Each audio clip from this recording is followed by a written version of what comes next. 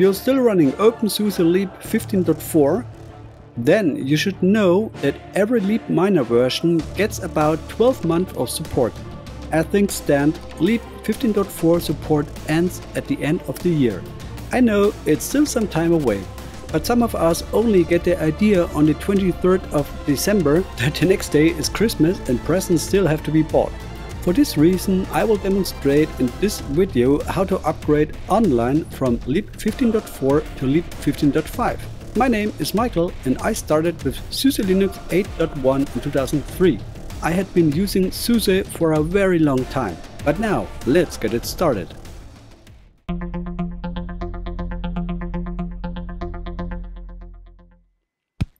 Generally, the current situation is like this. About every 12 months, a minor release is expected to match the SUSE Linux Enterprise Service Packs. After about 36 till 48 months, a major release aligned with the SUSE Linux Enterprise release is expected. And last but not least, openSUSE Leap 15.6 is confirmed. With openSUSE Leap, you run the stable LTS branch, which is binary compatible with the business solution SUSE Linux Enterprise, for short SLE, and thus get security updates directly from the SLE sources. The regular successor to openSUSE Leap 15.4 is openSUSE Leap 15.5. As mentioned, an important pillar is SLE. SUSE Linux Enterprise is being replaced at SUSE by ALP, which stands for Adaptable Linux Platform. ALP is not a successor to SLE, but a completely new approach. Therefore, the change from SLE to ALP will also mean the end of the current Leap. But before that happens, openSUSE Leap 15.6 is scheduled for release in June 2024. Support is to be guaranteed until at least the end of 2025. This is a clear signal to users that they will not be left out in the cold and that Leap will continue on its path. SLE has also confirmed a 7th service pack. According to this, Leap 15.7 could also appear in the future, but is currently not confirmed. There are two ways to upgrade. There is an offline upgrade and an online upgrade. In this video, I will discuss the online upgrade in more detail. But first, let's take a brief look at the offline upgrade. For the offline upgrade, the respective ISO image must be downloaded. So download Leap 15.5 ISO in the first step. Then use a tool like Etcher to flash the ISO on a USB stick, or for example, alternatively for the older generations, you could also burn it onto a DVD. Then shut down the computer and boot from USB or DVD, and then select Offline Upgrade in the boot menu and follow the subsequent steps. For the online upgrade, we have to adapt the sources from 15.4 to 15.5 and then run a distribution upgrade. What sounds so casual can also be done in a few steps. We will now take a detailed look at this. But now let's check the current situation. We are running openSUSE Leap 15.4 on the system. I have already performed the upgrade. I cloned the system. So I will now switch from this system to my clone system. A few small notes beforehand. I recommend switching off all power saving options in the settings, in the energy settings, and switching off the automatic locking of the screen after a certain time in the privacy settings. All commands that follow are documented in the description of the video below. I recommend opening a terminal window on the left and a text file with the commands on the right. Just copy-paste and do not type manually because this reduces the error rate significantly. The first step is to update the old system. We can do this in the terminal with sudo zypper refresh && sudo zypper up -y. This will refresh the package sources and then update all packages if updates are available. We now change to the root user with sudo -i.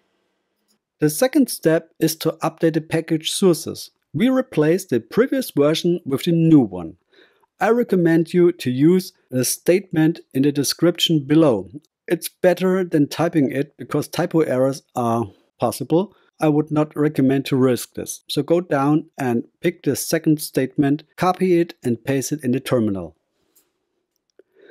The third step is refreshing the new package sources. We will do in the terminal zypper ---- releasever 15.5 refresh. I also recommend to take the statement from the description below.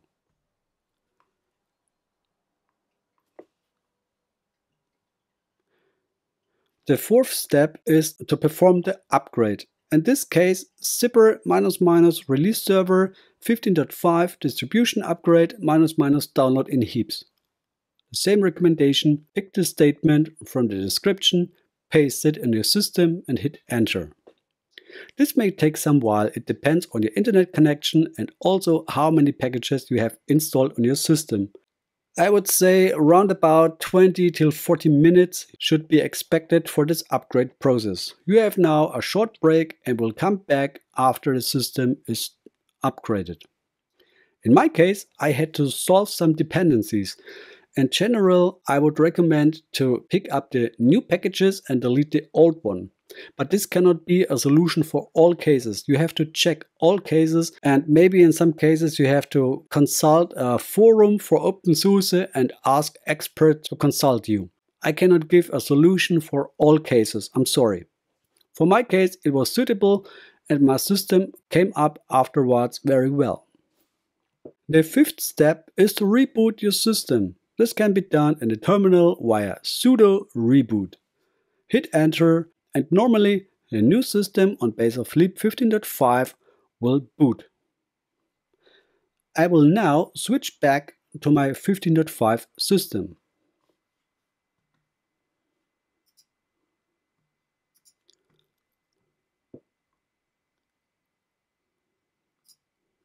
So, ahoy, this is openSUSE, we're back.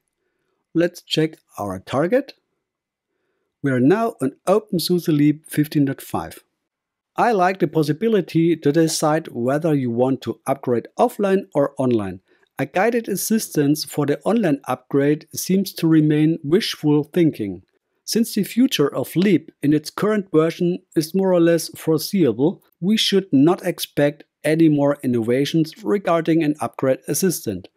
This is both pity and understandable. There are big changes coming and the resources of openSUSE are limited, so they have to be used purposefully for the coming tasks. This also makes sense.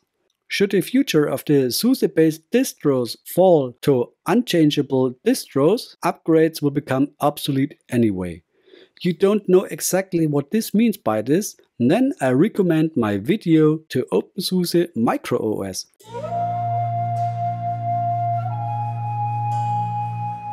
Because this could become the future. The system or root partition is mounted in read-only. All upgrades to the system itself are realized in the form of a snapshot, which is then started at the next reboot. Apps or workloads are realized as Flatpak containers and can thus be refreshed at user level via App Store or terminal. As you can see, there are far-reaching changes coming. The video gives you a foretaste. And it also becomes clear why the developer resources are better invested there and more promising for the future. Now let's come to the conclusion and closing notes. Not much has changed in the upgrade mechanism. It works. In my opinion, others do it better.